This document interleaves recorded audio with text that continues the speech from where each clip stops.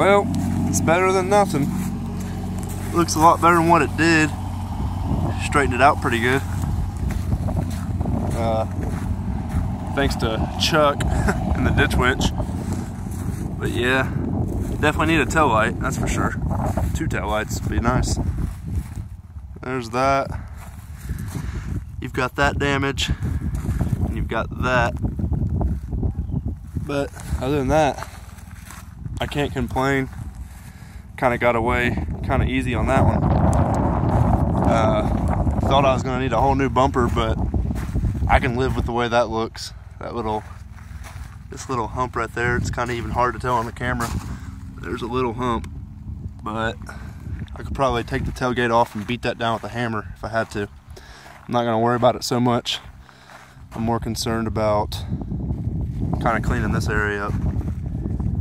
Take a little ballpoint hammer,